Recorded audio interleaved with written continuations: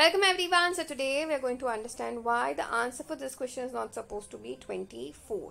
See here, if you see all of these numbers are what in table of 3 or they are divisible by 3. So if you see over here 3, when you divide 6 by 3 the answer is 2, 9 by 3 the answer is 3, 15 by 3 the answer is 5, and here the answer is 11. Now this is where you need to realize. See, a lot of people thought that the answer, gap over here is 1, the gap over here is 2, and the gap over here should be 3, and therefore you got the answer as 8. When multiplied by 3 the answer should have been 24.